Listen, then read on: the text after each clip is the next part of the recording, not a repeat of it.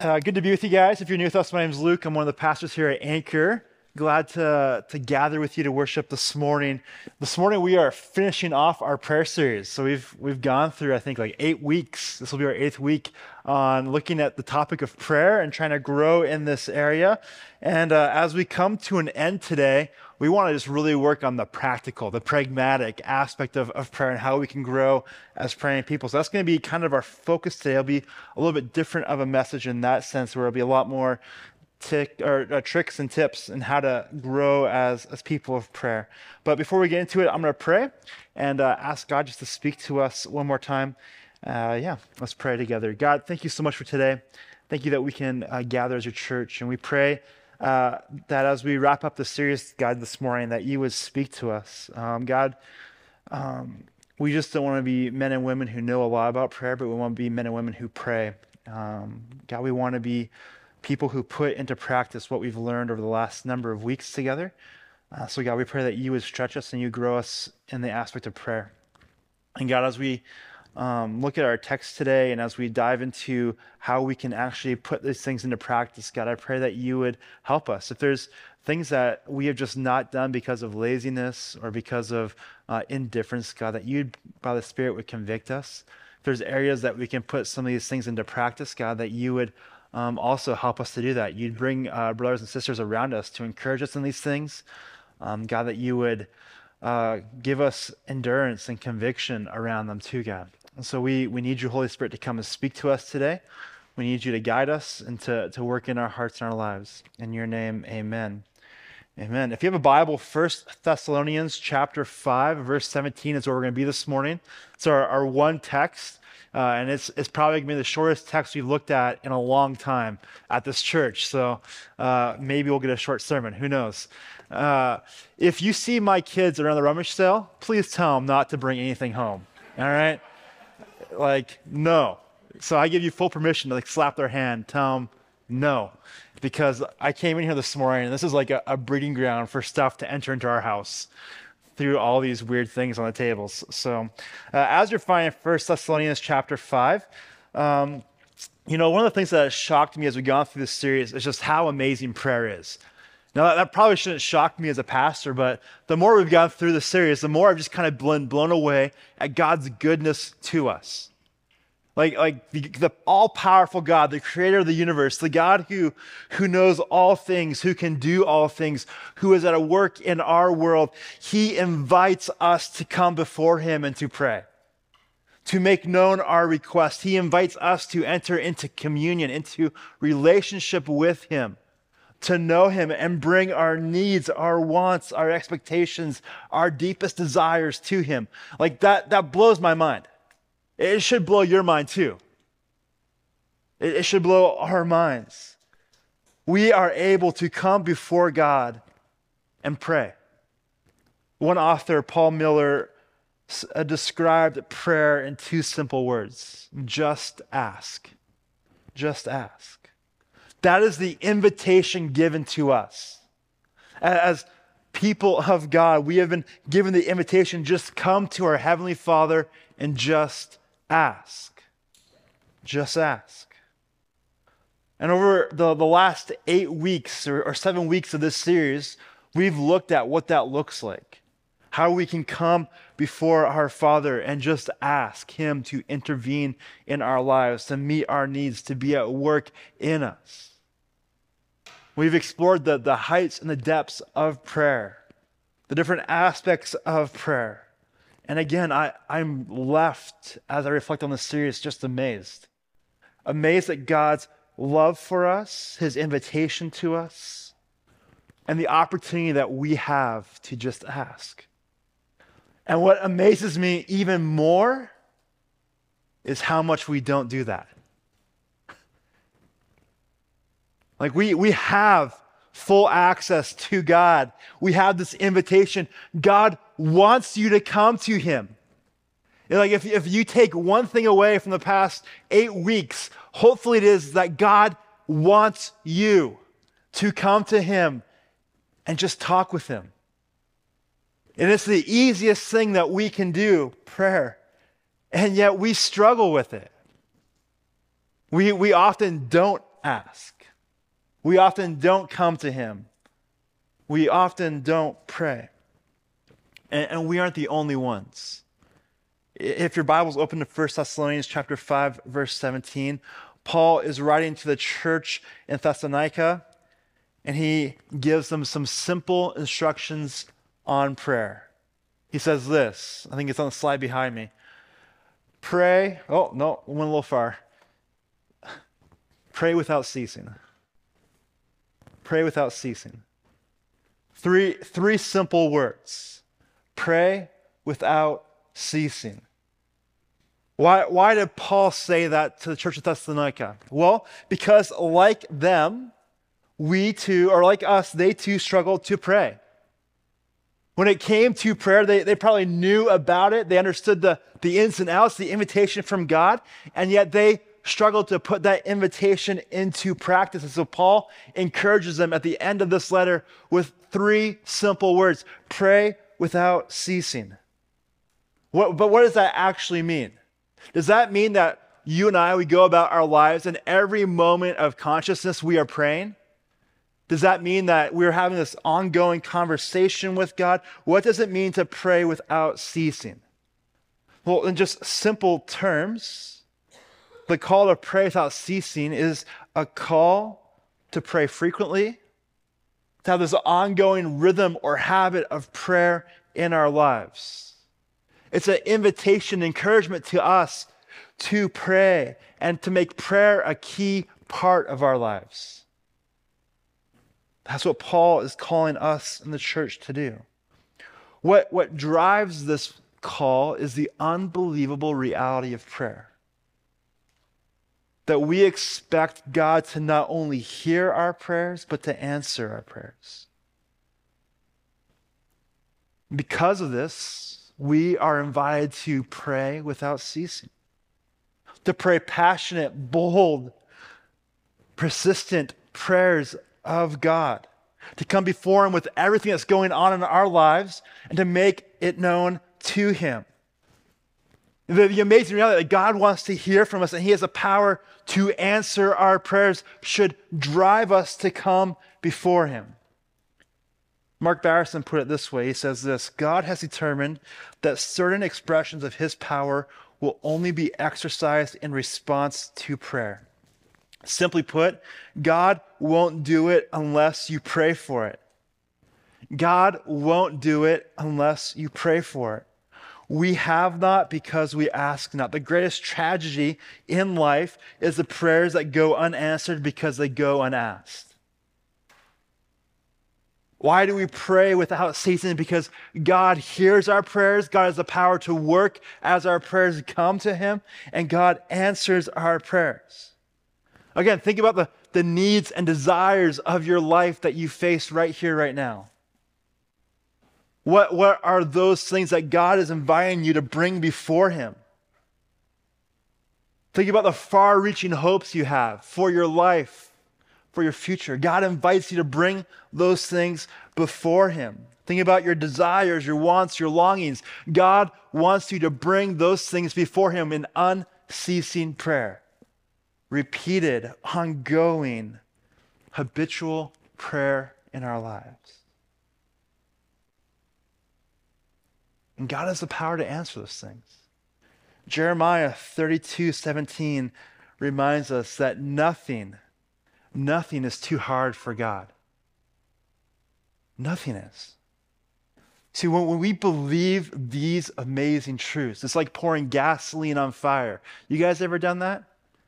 If you've been around Anchor Church for a while, you get to know me. I was a bit of a pyro as a kid. Gasoline and fire are 2 amazing things. I remember in my backyard one time, there's kids in the room, yeah. They're only my kids, I think, so they've heard these stories. I remember throwing gasoline on fire when I was a number of years ago and having it travel up to the gasoline can. And the gasoline can caught on fire, and my backyard almost caught on fire. Bailey was asleep, so it was all right. But it was crazy. The fire just blew up. When we believe these things, it's like pouring gasoline on fire. It ignites our prayer lives. And yet the reality for many of us is that we don't pray without ceasing. The reality for many of us is we don't have a habitual prayer life. The reality for many of us is even though we know these truths, we might even believe these truths, maybe you were throughout this series, these truths have kind of sunk deep into your soul, and you might have a desire to pray. The reality is many of us have a hard time actually putting them into action in our lives. That desire hasn't translated to action yet. And so the question we might be asking is, how can I have a thriving prayer life? Or as Paul put it, how can I pray without ceasing? And that's what I want us to look at this morning. We want to spend our time answering this question. How can I have a thriving prayer life? And like I said, this is going to be a little more pragmatic than normal, all right? We're going to try to look at some concrete steps we can take in this. And so as we do this, we're going to see that we can have a thriving prayer life when we develop habits of prayer. We can have a thriving prayer life when we develop rhythms of prayer, and we can have a thriving prayer life when we look for helps in prayer. All right, that's what we're going to look at this morning. So number one, we can develop a thriving prayer life through habits of prayer. A thriving prayer life develops prayer habits.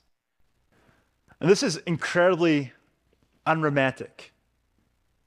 A lot of times when we think about a prayer life or we think about something like a spiritual discipline, we think we should naturally have a desire for it. We should have like this attraction to it. And if we're not attracted to it, if it doesn't feel natural, it can't be right. Right? This is especially true when it comes to our spiritual lives. Like if we don't feel a desire or a deep longing to pursue the things of God, then maybe it isn't for us.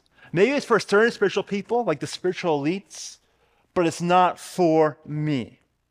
Anything that feels awkward in our faith, we kind of push to the sides, right? Like the reason why you and I often don't share our faith, it's because it's awkward. It makes our palms sweaty. It makes us feel uncomfortable.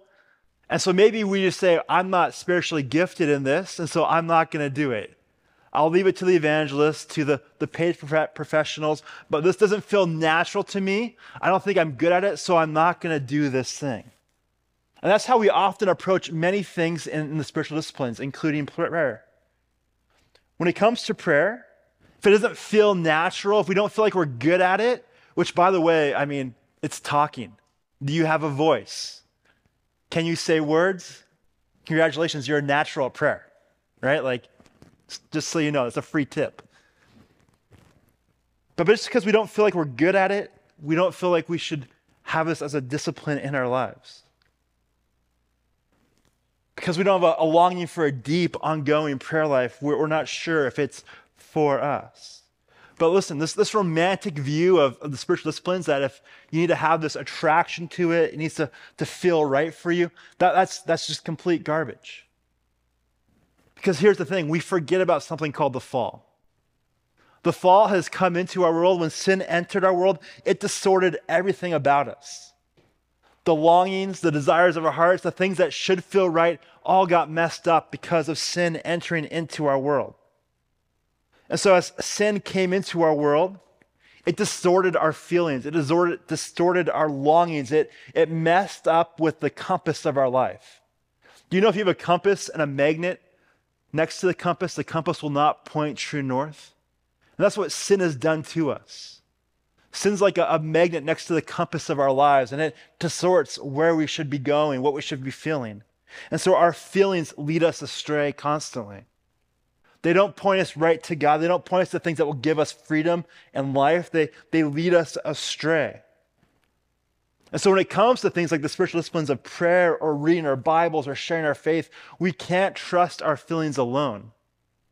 We have to actually understand that our feelings will lead us away from what's most important to us. The good news is, though, is that we can train ourselves to develop a desire for the things that are actually best for us. If you look at the social sciences of our world, there's a lot of talk about habits these days and how we can train our lives through habit forming. There's a book called Atomic Habits, which is a great book on it. If you haven't read it and you're interested in that thing, it's probably the book to go to. But most of our lives run on habits. And our habits shape our desires, and our desires shape what we do. And so if we want to grow in the area of prayer, if you're here this morning, like, I don't have a habit or a habitual prayer life, I don't necessarily want to pray, I don't have a desire to pray, the place to start is actually making a prayer habit in your life. Like I said, our habits run most of our lives. Like this morning, you probably woke up and you have a habit every morning that you go through, and you do those things without even thinking about it, right? For me, I wake up, I brush my teeth, I have a shower, I go have breakfast, I have my coffee, and on Sunday mornings, I go down to my office, I go through our text, our sermon, and then I come here. I don't even think twice about it. It just naturally flows. You have a morning habit, you have a night habit. If you're married, you have your side of the bed that you sleep on, right? Like, none of you guys are freaks and you switch sides every other night. Excuse me. That'd just be weird, right? Like, you have your side of the bed. That is your habit. That's where you sleep. We have these habits that run our lives. The thing is we can form new habits. We can develop new habits. And these habits can shape our lives when it comes to prayer. So how do we form prayer habits? Three steps to form some prayer habits. If you're here this morning and you have absolutely no prayer life, you would say you don't have an ongoing, frequent prayer life. How can you start a habit of prayer? Three steps. Number one, start where you are. Start where you are. If you're here this morning, please do not make it your goal to pray for 15 minutes a day or 10 minutes a day or 5 minutes a day if you don't pray at all, because you will not reach that goal. It's not realistic for you. If you're here this morning and you're like, I have no prayer life, I want to develop one, start where you're at. Pick a place and a time and say, like, my goal is to pray for 1 or 2 minutes a day. Just a small goal that you can accomplish, that you will crush. Maybe that's in the morning when you're driving to work. If you can pray and drive at the same time, do it. Maybe it's in the shower, right? Maybe it's, when you sit down at your office chair, 1 or 2 minutes and pray. What do you pray for? Well, there's a great acronym called ACTS that you can pray through. ACTS kind of reminds you of the main things to pray about. Adoration. Spend time thinking about God's character and who he is. And just thank him for his goodness and his love for you, how he's saved you. Worship him through prayer. Confession. Invite the Spirit of God to come and search your heart, to reveal any sins in your life. Bring them up and then confess them. Thanksgiving. Thank God for his love for you, for his redemption of you. Thank him for all the provisions he gives you, how he's met your needs. And then supplication, which is a fancy word for just asking him for things. Ask him for what you need in your life. Ask him for the things that you're facing throughout that day. Just invite him into those things and make your requests known to him. This is a simple prayer that you can start out your day with. You can pray anytime throughout your day, but you need to start somewhere. Start somewhere, 1 or 2 minutes, and just know 3 or 4 things that you want to pray through. Acts, again, is a great prayer guide. Number 2, pick a time or a place. Pick a time or a place. And use that time and the place every day. So again, it could be your car. It could be if you're like awake enough in the morning, you can lay in bed and pray. Do that. I would just fall back asleep, right? And I wouldn't wake up for a while. But find a place that you can pray in. And make a reminder. Like a certain time every day. If you have been with us for a while, you might remember back in the day we had 10:02 on our alarm clocks. We set those every day, and it would go off, and we would pray Luke 10:2. We would pray for workers for the harvest. And so we had an alarm set on our phones or on our watches. So maybe you need an alarm set in your phone just to remind you every day at 9 o'clock, you're going to spend 1 or 2 minutes praying. Or every day when you get in your car before you leave your driveway, you are going to pray. That's your prayer closet, so to speak. But pick a time or a place, or pick a trigger. All right, we talk a lot in our culture today about being triggered by things, right? If you say certain things, you get triggered. Have a prayer trigger.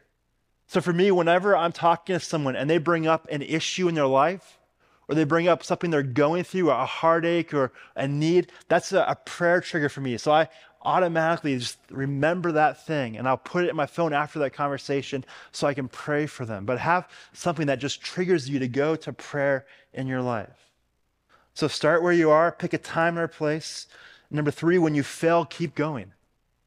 When you fail, keep going. You are going to fail at this at some point. You will miss a day. You'll miss your time and your place. You'll be too busy. You'll fall asleep when you're doing it. You'll get distracted. I don't know what will happen to you, but pick a time and a place. And when you fail, keep on going. Don't beat yourself up.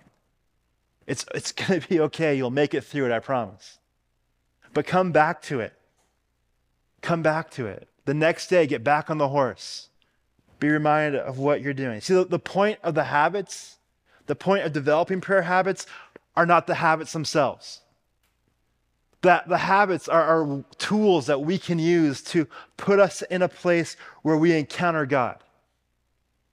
We can use these things, we can develop habits so that we can find ourselves in places where we can encounter God, where we can be men and women who pray without ceasing. See, the habit of prayer puts us in a position where we can worship God in prayer, to make requests known, to confess sin, to do these things. So, develop a prayer habit. Number 2, a thriving prayer life is marked by prayer rhythms. Maybe you're here this morning and you're like, okay, I have habitual prayer in my life. I pray every day, or I have a routine to pray. I'd invite you to go a little bit deeper. Develop prayer rhythms. In Paul's call for us to pray without ceasing, he knows that so often you and I, we have a daily struggle. I don't know if you know this, but you and I, we struggle daily with fidelity to Jesus. We struggle to remain faithful to Jesus every day. One of my favorite hymns puts it this way. It says, "Prone to wonder, Lord, I feel it.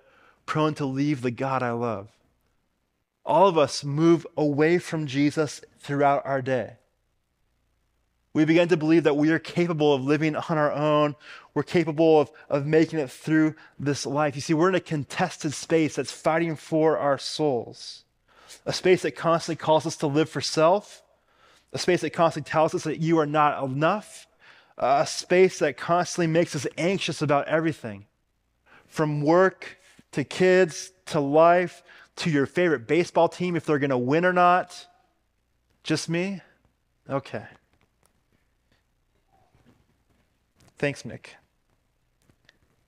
And in this contested space, the challenge that we have is to continually come back to Jesus. And a rhythm of prayer helps us with that.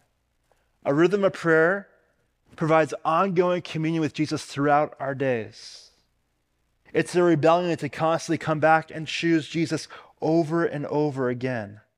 It's a constant reminder to us to come back to him as our chief need, our only hope. So what is a rhythm of prayer? Well, a rhythm of prayer can look differently for each one of us, but it's simply this. It looks at the natural rhythm of our day. So waking up, going to work, having lunch, coming home, going to bed. It looks at our natural rhythms of our day, and it takes those natural rhythms as cues for us to pray. And so it looks at our life and it says, all right, every morning when you wake up, before you get out of bed, you pray. Every day at lunch, before you start eating, you just spend some time praying. Every night when you come home from work or before you eat supper, you spend some time praying. And every night before you go to bed, you spend some time praying. And as you take these clues, they begin to form another prayer habit, a deeper prayer habit in your life. Some of these rhythms can look like this. Every morning you go through the Lord's Prayer, and you pray the Lord's Prayer. You just don't recite it line for line mindlessly, but you go through it and you say, all right, our Father who art in heaven, hallowed be your name. God, this is why you're so glorious to me. I woke up with breath in my lungs. I woke up in a house. You provided good things for me. You pray, God, your kingdom come. God, as I go about my day today, help me be an ambassador for your kingdom and this earth. I know I'm going to be going to work today and these issues will be going on at work. Help me to be light in darkness in these issues. Give us this day our daily bread. God, I need you to provide for our family's needs today. God, I have this need this week in my life. Would you please provide for us? So every morning, pray the Lord's Prayer. At lunch, the rhythm could be one of praying for people around you who don't know Jesus. Just spend a few minutes before you eat lunch and just pray for your friends or family who are far from God, that God would transform their lives, that he would save them. When you come home from work, I don't know about you, I come home from work, I guess I work from home, so I'm always at home when I work. When I come up from the basement, up the stairs from work, before I do that, I could pray just for God to give me new motivation to love my family well. I don't know what your situation is. Maybe you come home from work, you're exhausted, you're frustrated, maybe you had a bad day. Before you get out of the car and go inside, you can just sit there in your car and pray, God, would you help me be kind to my family? God, would you give me the motivation to love my kids well as I come home? God, would you help me be a person of service to my family? Help me to invest in them. And then before bed, a good rhythm would be just to pray and ask for God to give you peace as you sleep. I don't know about you guys, but man, when I put my head on the pillow, my body is exhausted, but my mind starts running. So it's a chance for you to give those thoughts over to God. What is causing anxiety in your heart, in your life? So it's an invitation from God to you to pray, to give those things to him, to invite him, the God who does not rest or slumber, who is all powerful, to take those things and work within them, to bring about peace to you. So these are our rhythms of prayer. Maybe you're at a spot in your spiritual life where, yes, you pray throughout the day, maybe once or twice, but maybe you can go a little bit deeper and start adding more rhythms of prayer to your life. You see, it's through these rhythms of prayer that we remain in communion with God. As we constantly go to him throughout our day, we're being reminded of who he is, who we are, what we need, and how he can provide for us. We are being reminded that he invites us to just ask, to just ask.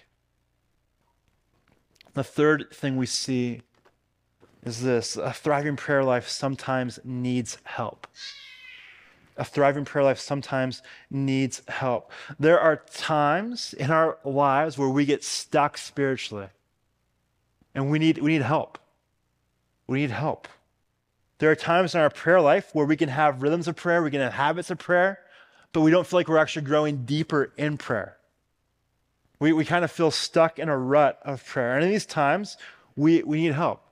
So for me, I suffer from prayer ADD. I don't know if anyone else does. Like, I have ADD in the best times, but when I'm praying especially, like, I can be praying for you, and you could be going through like the most dramatic situation in your life, and I'll be praying for you, and all of a sudden I'm thinking, like, I wonder how much a quarter of beef cost. Right? Like, I wonder how many steaks I would get with that, or if, like, would I get a brisket? I should Google that. And all of a sudden, like, I am not thinking about you at all, no matter how dramatic it is you're facing. And then 10 minutes later, I'm Googling a quarter of beef and figuring things out, finding producers near me. I'm like, oh yeah, I was praying for Mick. Shoot, right? That's my prayer life. I get distracted so easily, and it frustrates me. Like, I hate that about me. And so, like, that's a ceiling to my prayer life. It stops me in growing these things. And so I've had to bring in extra tools to help me pray. I've had to restructure my prayer life in a certain way so that I would grow in this.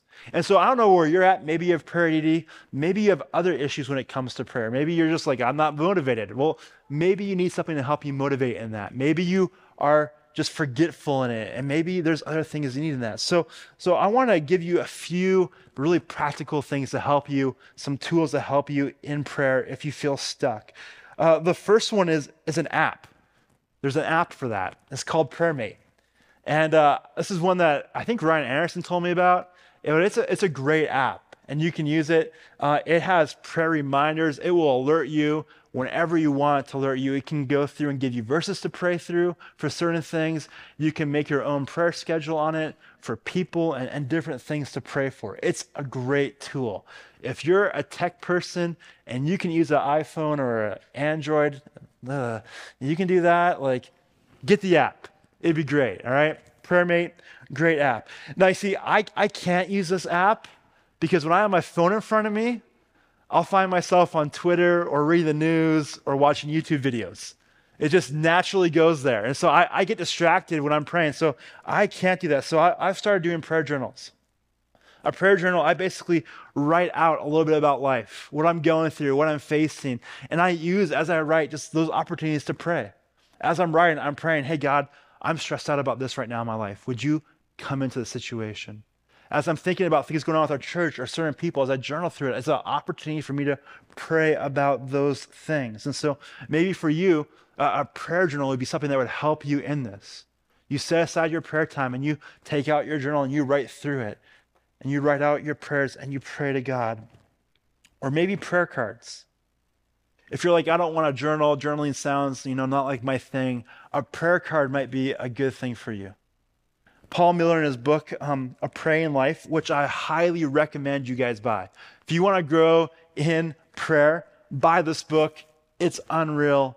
It is so good. It has influenced a lot of the series and my understanding of prayer. But he recommends using prayer cards. And this is his thing. And he spends a number of chapters talking through how he uses them. But prayer cards are basically an index card you can take.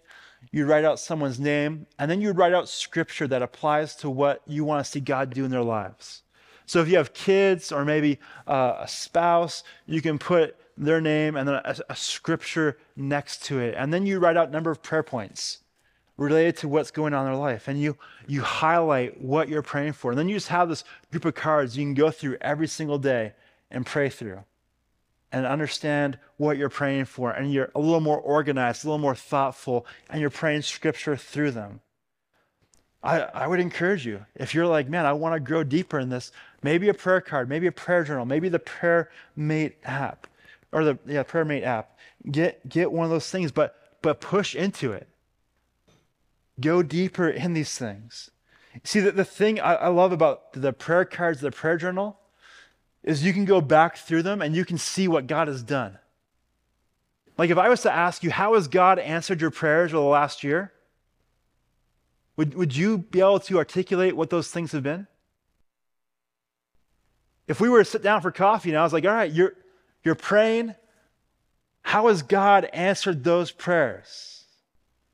You might sit back and you might have like one big thing, right? That you're like, yeah, God's done this, and praise God for that.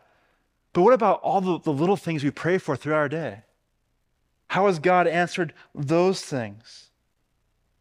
See, here's the thing. We often don't think about, we don't remember how God has answered our prayers. We don't. Unless it's something spectacular and life-changing and amazing, we don't see God's faithfulness through our prayers very often because we move on. We so quickly move from thing to thing to thing. And that's not a bad thing, but what happens is we begin to forget the beauty and power of God in our lives. In the Old Testament, if you read through the Old Testament, you would see that oftentimes the people of Israel made little statues throughout the desert or throughout their journey throughout life. And these were places where God did significant things. And these were reminders to them of God's faithfulness. And as they were reminded of God's faithfulness, they were encouraged of his future faithfulness. See, when God answers our prayers, when God's at work through our prayers in our lives, it encourages us. It's a reminder of God's goodness, his power, and his ability. And that reminder oftentimes encourages us to continue to pray, to continue to seek his face in the things that we are going through right now. It helps us not be discouraged. See, I think one of the biggest killers of a praying life is discouragement. It's discouragement. We pray for things, and when we don't see them happen right away, we often get discouraged. We lose heart. We move on. See, here's the thing. Prayer is like planting a garden. It's like planting a garden. Every time we pray, we're putting seeds into the ground. Now, when you plant a garden, you put the seeds in the ground, and the next day when you go outside, do you see a harvest? No. And when you don't see a harvest, do you get frustrated and then go to the store and buy more seeds and put more seeds in the ground? No, you You water and you wait. So often in our prayer lives, when we don't see God bring a prayer harvest, or we don't see him answer our prayers right away, we don't persist. We just move on to the next thing in our lives, thinking, okay, God's not going to work in this area. The thing about prayer cards or a prayer journal is you constantly are praying through them. And as you persist in prayer through them, and as you see God answer those prayers, you can mark it on the card.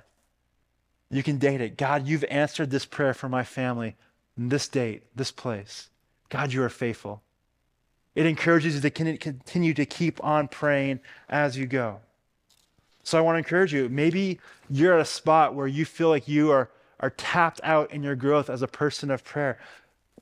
Pick up a prayer card, get a prayer journal, do the PrayerMate app. Push yourself to go deeper. Push yourself to go deeper. Don't give up, but challenge yourself. As we wrap up this series, I want us to end where we started. If you can remember all the way back to February when we started the series, our very first sermon in this series was on how to grow, how to have a growing prayer life. And we said that in that sermon, it's not through tricks or tips or new methods. Those won't empower your prayer life. Those are good things, but they won't transform your prayer life. What will transform your prayer life is understanding who God is. That he is a good father who wants you to come to him in prayer. And I shared this quote with you. It says this: the most important discovery you'll ever make is the love the Father has for you. Your power in prayer will flow from the certainty that the one who has made you likes you. He is not scowling at you. He is on your side. Unless our mission and our acts of mercy, our intercession, petition, confession, and spiritual warfare begin and end in the knowledge of the Father's love, we will act and pray out of desperation, determination, and duty instead of revelation, expectation, and joy. These tips and forming habits and rhythms and pushing deeper using some of these tools, they're helpful to us, for sure. They're good. I hope you put them into practice. But listen, they are completely pointless if you don't understand that God the Father loves you. He likes you. He wants to be with you. He is pursuing you. That prayer is an invitation to come to the Dad who loves you, who cares for you, who is for you, who is intimately involved in your life. We must come back to this again and again and again. Otherwise, all this is completely useless. So, Anchor Church, do you know that God the Father loves you? He cares about you. That he is for you, not against you. That his love for you has been displayed on the cross as Jesus dies for you in your place for your sins. Do you know that God the Father wants you to bring to him all your hurts, all your pains, all your fears, all your frustrations, all your hopes, your dreams, all your needs? He desperately longs for you to come to him with those things.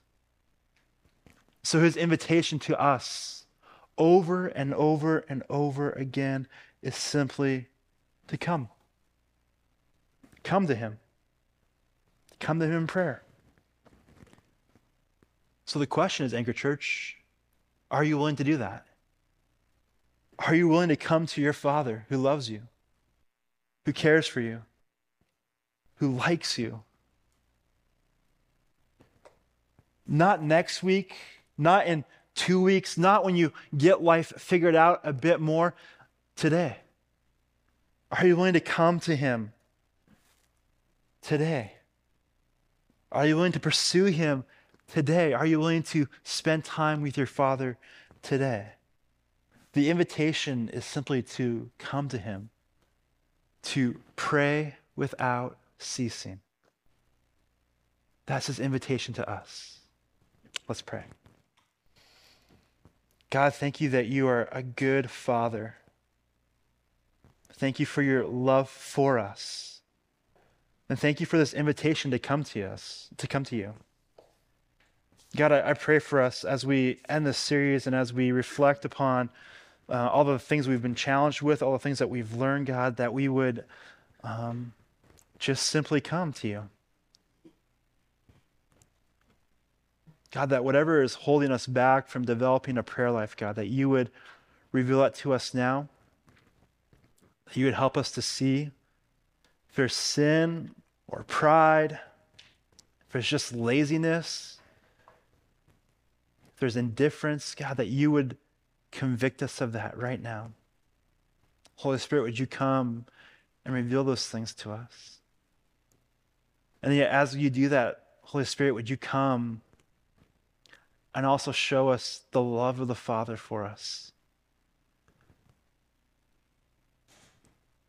That we are not orphans, we are not cast aside, but you have a deep love for us and you long for us to be in communion with you.